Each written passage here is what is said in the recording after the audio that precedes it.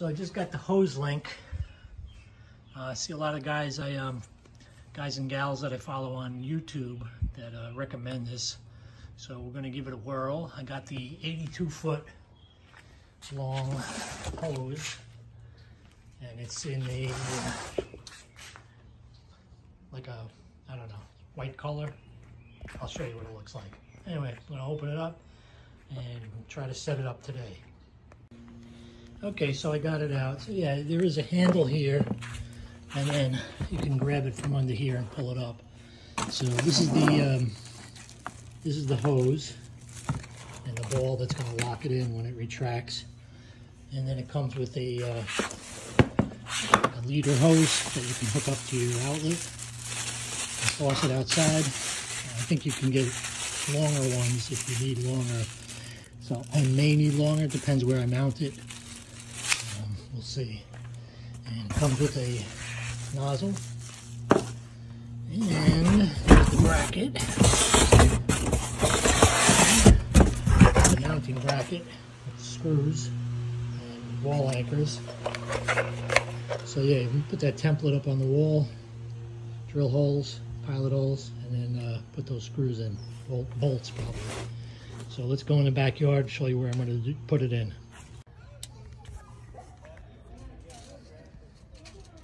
Okay, so according to the instructions, they recommend you mount this at least 35 inches above the ground, up to 5 feet.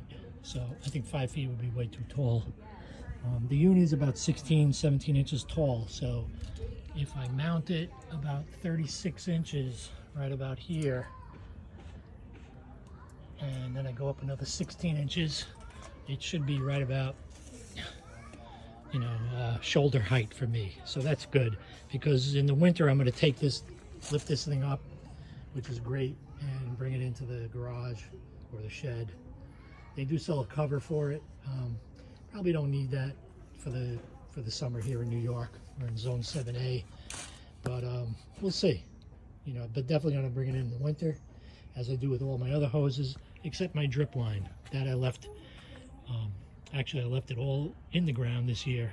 I blew out the water, but I left the hoses there and no leaks first year, so we'll see what happens.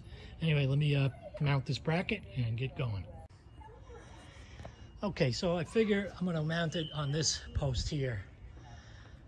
The leader hose they give me is 6.5 feet. I would have to put the Hoselink on this post, and either over here or over here, which I don't want, because, you know, we have a walkway over here, and usually I have these patio furniture right around here, so it kind of cuts up room. So what I'm going to do is either order an extension leader hose from them, because it has those quick connect. These are pretty cool. Let me see if I can show you how it works. Impossible to do with one hand. Yeah, anyway, you twist this and it pops right off, so it's quick connect. But what I did was I had one of these garden hoses that, you know, expandable ones, because this is what I want to do. I want to put where my drip line is, right against the house, coming from my timer, right up against the house underneath here so nobody trips. And then it'll come up here, and then I could mount this. I can mount this baby right here, or here, but I think I'm going to mount it here. Now it does swivel on here.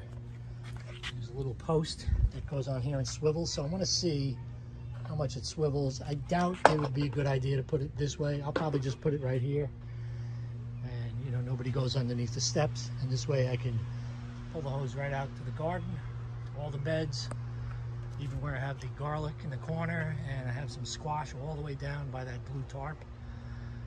And I can also water the garden back here, where I don't have any drip lines. So I think that's the plan. I think I'm going to mount it right here. So what they told me to do is a 3/8 inch drill bit to drill 2 inches into the post. So I marked off 2 inches here, and then I put some blue painter tape there. So as I'm drilling it in, I'll stop right there. Drill 4 holes and get ready to mount the bracket.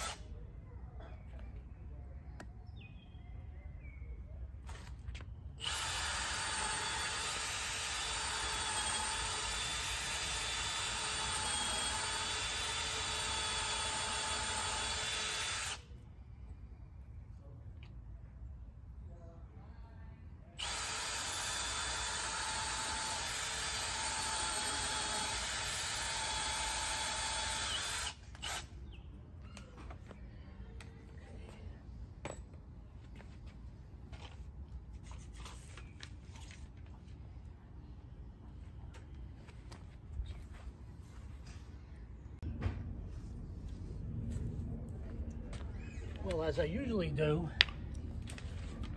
I didn't use the template, which would have been a lot easier than holding this up and trying to get the marker into the holes. But anyway, I think the holes lined up pretty good. Now, we have to put these wall anchors in. Plastic anchors. Hammer those in.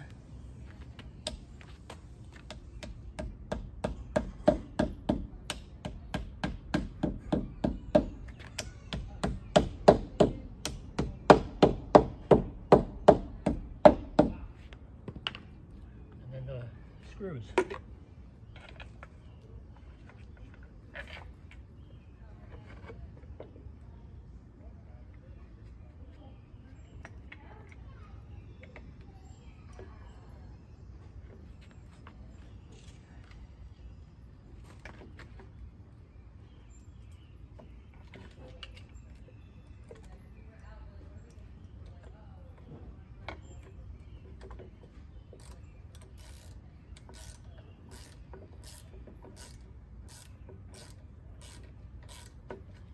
Got one started. I'll start the other ones and then we'll get them going.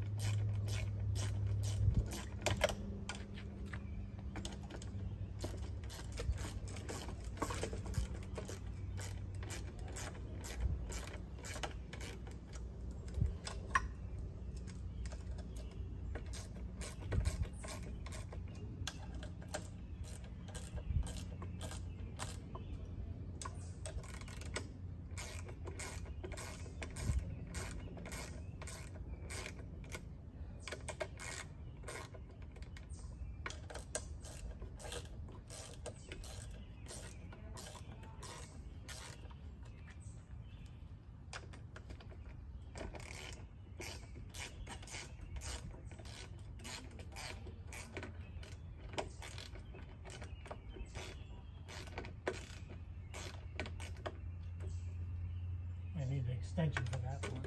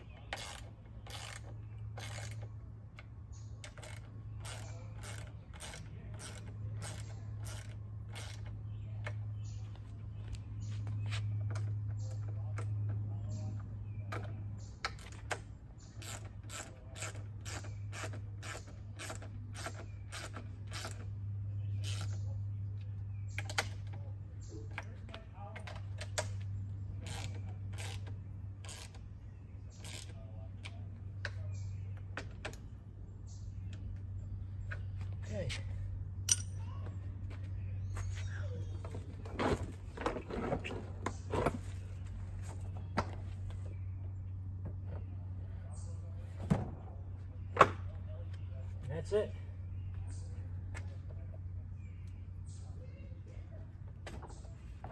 So it spins about 180 degrees. Should be fine.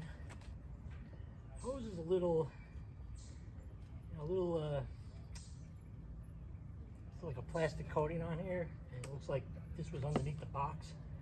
So I'm hoping that it's not going to leak. But they do guarantee this. I'm not sure how many months or days or years. So, if I have a problem, I guess I can call them up. Warranty, 24-month warranty from date of purchase. So that's a good deal. So anyway, that's the Hoselink. I'm going to get the nozzle hooked up and we'll give it a try.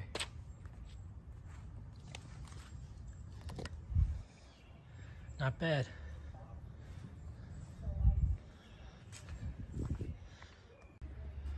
All right, we got it hooked up. I got the hose going across there. Again, I'm going to replace that either with one of their lines, or I'll just buy,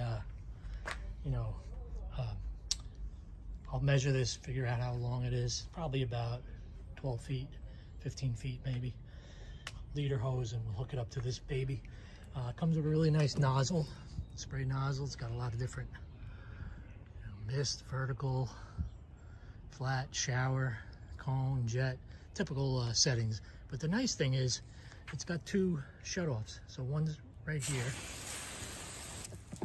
and then there's another one over here. So I guess if you use a different nozzle, you can have a shutoff there. Whoops. So if I turn this one on, that one's off, and then turn this baby on, it comes out. Nice. I like it. So I'm gonna extend this out now and let's see what we got. Feels nice and smooth. Hopefully the bracket doesn't pull off.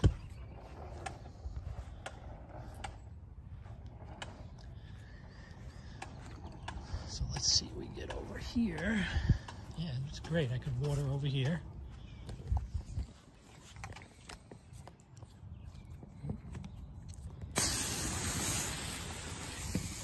I like to use the shower on these scallions here, right on the end. I have drip line over here. This is where I'm going to plant corn, actually where I planted corn. It's coming up pretty nice over there, as you can see. And I planted okra over here. And I think I see some okra coming up, but I like to give these scallions, green onions on the end, a little bit of extra water. And then again, have some window beds on the shed. And I have my compost pile. I've got the garlic over there. I got some melons and pumpkins on the other side of that garlic that I can't, I have some drip in the garlic, but it's not enough to get the pumpkins. But I like to also water my compost pile sometimes. And then I've got all the way, like I said, down by that blue tarp. I have some more squash and pumpkins that I'm just experimenting with. So this is going to be nice. I can give extra water to the grow bags when I need it. And like I said, probably won't use it that much because I have drip. And last year the drip did great, but there's a few spots where I can't use the drip, so it'll come in handy. So yeah, it's pretty nice, and let's see how it retracts. So you're supposed to give it a little tug, and yeah, there it goes. Nice. I wouldn't let it go. I'm definitely holding on to it. And it's got a ball on the end. Let's see how that works. Whoops. Twist it up.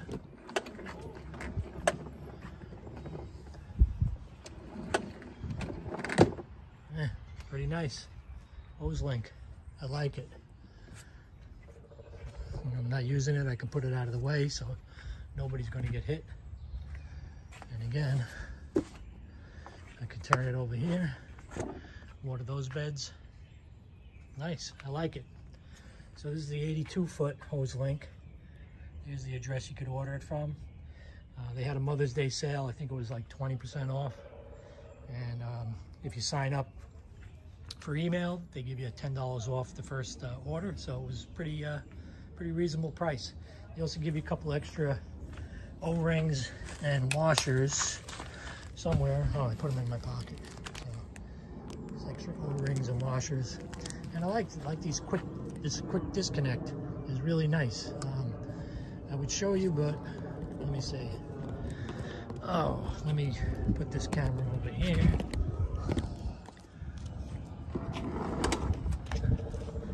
So you just give that a twist, and it'd be nice if you turn the water off first.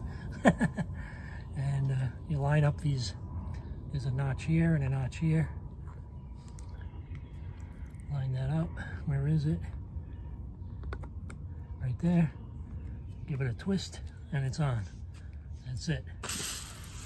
So pretty neat. Hoselink. Anyway, talk to you later.